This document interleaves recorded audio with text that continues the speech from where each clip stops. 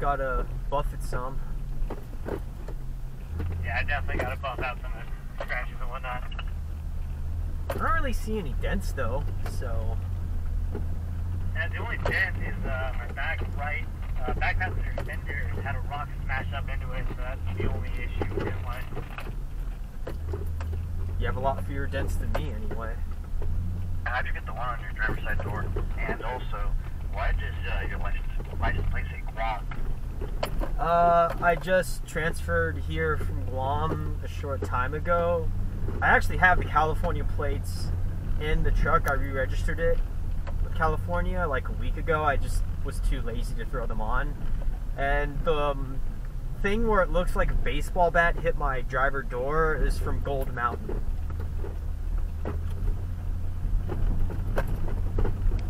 Ouch. I thought it's a wide truck. With one of the ledges, I was kind of forced to go up in a weird spot. I thought I was going to clear the tree. I didn't.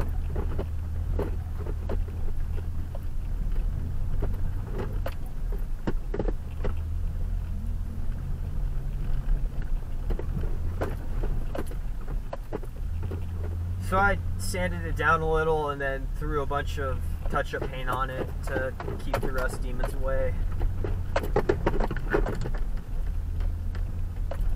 Just take the door off and just be like a Jeep. No, if I wanted a Jeep, I'd buy a Jeep. I actually like having doors that are a little more solid and... So out of curiosity, what's the bill and what's the lead time to get a truck from Guam back to the States? It kind of depends on when your truck gets to the port and when the next shipping vessel is going to leave. It took about 2.5, 3 months for it to get to Guam. It only took 6 weeks to get back to the States.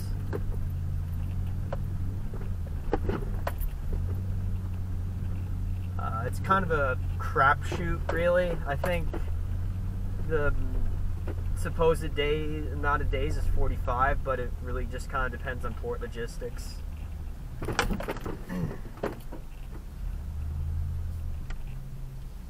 Armed forces?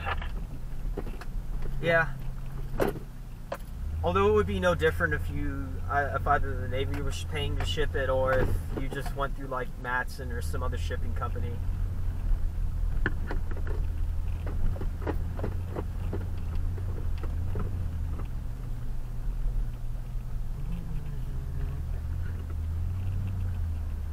If my truck was any longer, I also would have had to pay some of the cost of shipping it.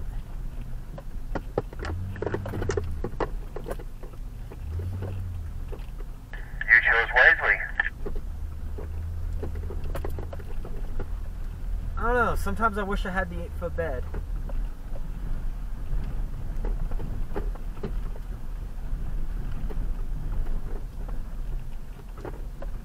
On the upside, I have a one-piece rear drive shaft.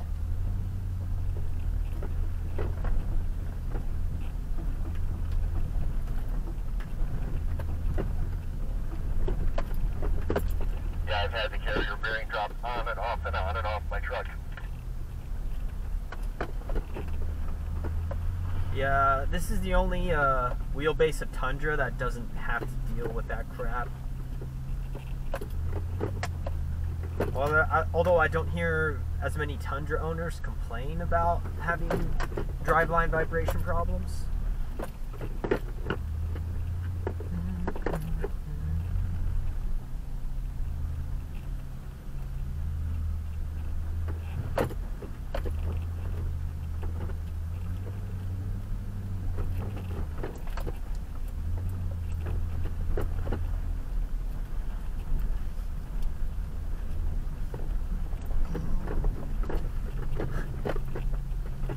More mud and water on this trail than the other one.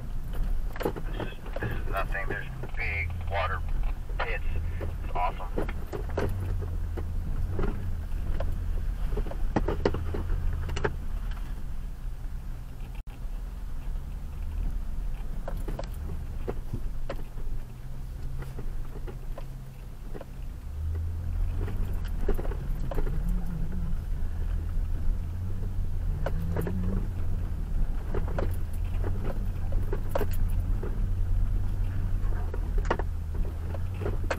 So is there like a natural spring up here, or is it just runoff?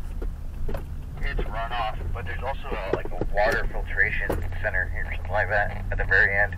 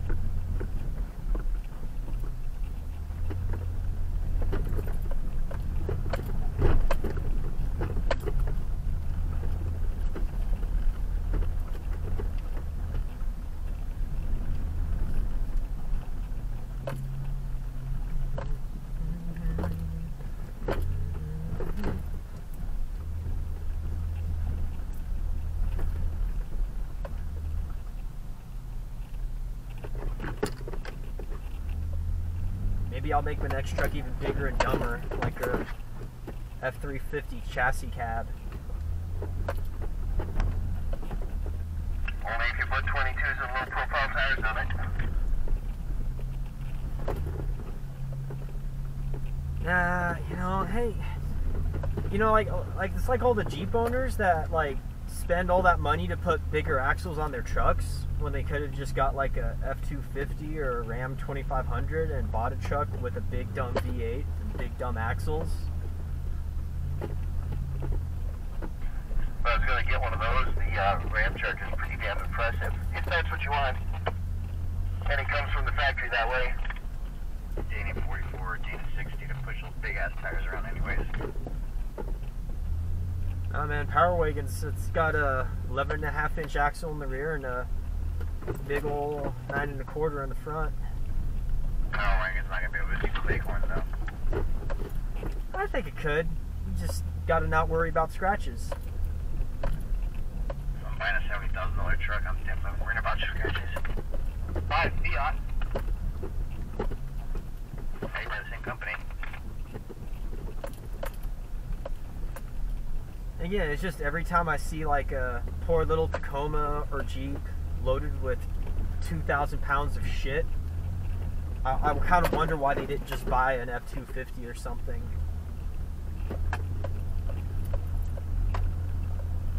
A little bit cheaper though.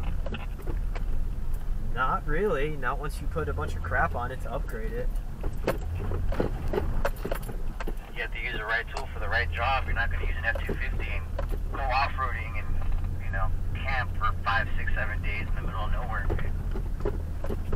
I don't know. I feel like the F250 would do better at it than like a Tacoma with a rooftop tent weighed down with 2,000 pounds of stuff. Yeah, I don't think so. You don't go to Anza Borrego or something like that, even Death Valley, and you don't see F250s out 400 or 500 miles from the middle of nowhere. I mean, not as commonly, but I feel like for what a lot of people who say they go overlanding do, it would make a lot more sense. Well,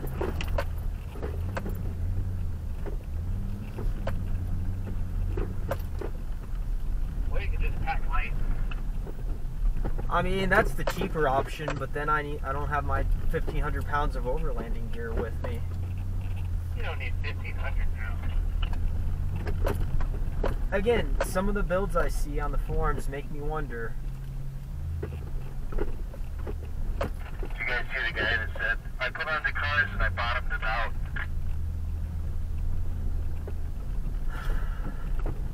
That man needs an F250.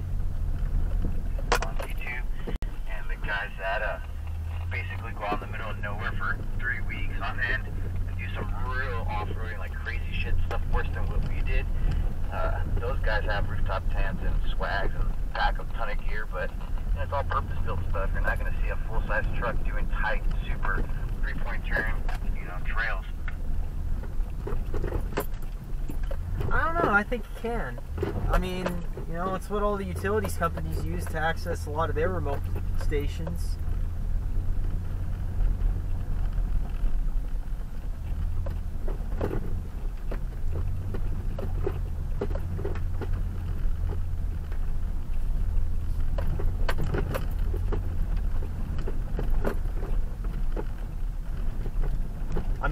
I make my big dumb Tundra fit. I just take some dents for it sometimes.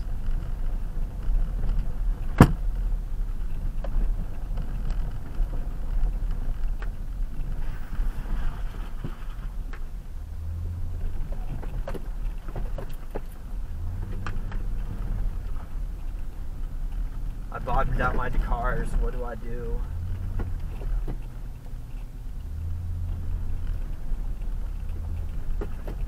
They're frowning at me when I drive on the street.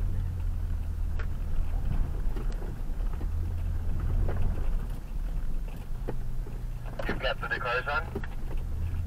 No, I was making fun of that other guy. I have the stock leaf springs in the rear.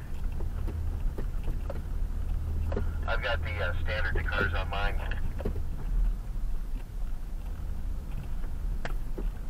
I haven't add a leaf and it's so squeaky, it's annoying the hell out of me.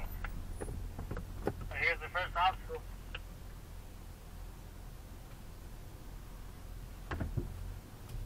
I'm always game. I'm gonna watch. Go for it, guys.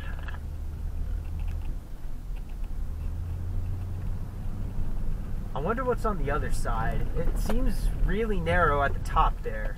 It's not too bad.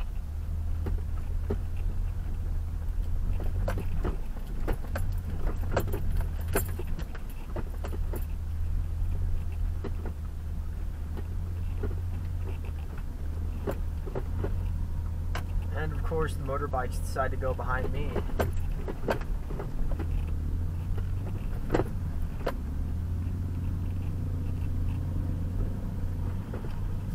I'll give you a look from the other side. It's a long one, guys. I still haven't reached the other side of the trail. Or the spur. My Google Maps is working, and it shows that that spur goes quite a ways before it meets back up with the main road.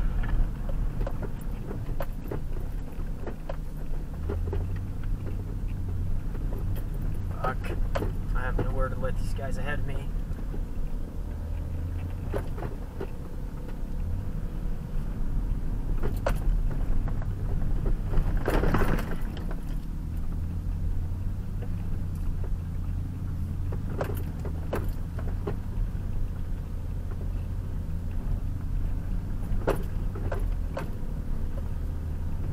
We're gonna follow you guys up.